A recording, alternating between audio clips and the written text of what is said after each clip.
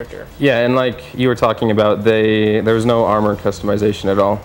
They just look pretty much the same. There was weapons. The armor they did have did look good though, and, yeah. and it did put that very stunning graphics on the characters themselves. Yeah. Definitely impressed with that. Impressed with the weapons, especially the fact that you can pick up new weapons. One of the questions that I had, and especially what I had put in my review for the game, was that I wasn't sure why they didn't choose to put armor pickups and that sort of thing. Yeah. So, but it was impressive graphics on the characters, and they were impressive graphics on the environments as well, even though I believe that I like the old environments better in 99 Nights 1. Yeah, well, and the mobs at the beginning seemed really dull, and then later on, especially that last level that you were playing with Zazie, one of the characters, they actually started looking a lot more unique, and it's still 500 guys that look exactly the same, but I guess they looked a little bit better. So, yeah, well, they got red this time. They painted them. They had some cool glowy effects that were going on. Yeah, that might have been So it was better than doing absolutely nothing. Yeah, well, and the biggest problem that I had was you're kind of torn between actually fighting any of the mobs or just running through and completing the objectives. And the guy at E3 actually told you, he said, don't try to kill everything, just run through and complete all the objectives. Right. Yeah, definitely. And I think that's a better way to approach it, because that's pretty much what I did. I tried to go in with a 99 Nights 1 aspect to it to see how that would turn out. And then I went in with what the guy from Konami gave me, and he was totally right, which obviously. Yeah. But I mean, one of the biggest things that you need to look at when you're looking at the game is what they're attempting to do with it. And they claimed that it was going to be more difficult and that it was going to have better graphics than the one before. I don't believe, even though the graphics are great, I mean, there's nothing wrong with the graphics. There's not a huge difference. Not a difference enough to say, wow, that is a huge difference. I mean, it's kind of like the difference between Halo 2 and Halo 3. I mean, you're it's a little more polished, but same game. It's like they use the exact same thing and just kind of reformatted everything. The good thing about the game also, well, at least another good thing about the game is the co-op. Really enjoyed the co-op. We played that for There's a couple different game types. 5 hours. Yep, we have race, they have survival, which we played the most. Yeah.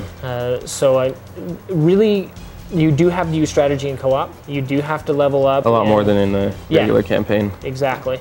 Unfortunately. Yeah. And so I would have liked to see a stronger campaign. The story's getting better. I haven't completely finished the game yet, but the story is getting better as it progresses. Yeah, because at the beginning the story is really weak and you don't really know what you're doing. You're just running around slashing a bunch of stuff, and it kind of made it harder for me to actually get into the storyline and actually know what I'm actually doing rather than just killing a ton of guys. So and the other thing I do want to bring up is that in co-op, they don't have the ability to play campaign mode, which I think one of the best things about Dynasty Warriors, which is the competing game for this, is that you can play during the campaign on split screen. Yeah. And the fact that you can't play campaign makes no sense to me at all. It's almost as if like, it's going to be easier to make mini games. Just go ahead and throw them in there. Well, and even the co-op, can you even play the co-op on split screen?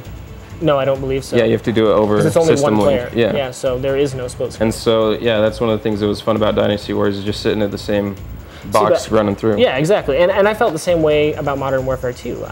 To not have single-player campaign be co-op is, I don't know what focus group exactly, I'll pull it straight from my review. I don't know what focus group possibly told them that it would be a good idea to implement mini games than to just use the campaign, which is perfectly good enough on its own. Yeah, well, and it seems like they always try to make excuses, like with Modern Warfare. They said, well, they thought it would take away from the story of the campaign, and so they just made the Spec Ops mode, and in this they just made the co-op missions and stuff. And Infinity Ward hasn't played Halo or Halo 2, so yeah. I mean, which, you know, seems to be the only thing I've been bringing up this show, but, yeah. you know, it's true. I mean, it was fine. It was fine in Halo. It was fine in Halo 2. The only thing it did is give the experience. Well, and I don't know why everyone doesn't just copy Halo's system, because it seems to work.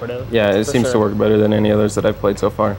So I think, you know, and just as you can read on thegamer.vg/blog, I believe that the game, definitely for anybody who loves button mashers, which is myself, I really enjoyed the Dynasty Warriors series, and I really enjoy this series as well.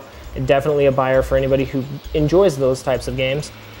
I would rent it, maybe. I really wasn't that impressed overall. Button mashers, I need a little bit more story or more interactive environments other than just knocking down pillars to actually try to recommend a game for someone to buy. So. Exactly, and I definitely had that opinion as well. For someone who just plays games, wants to go out and it's nothing that you can't accomplish in a week, really.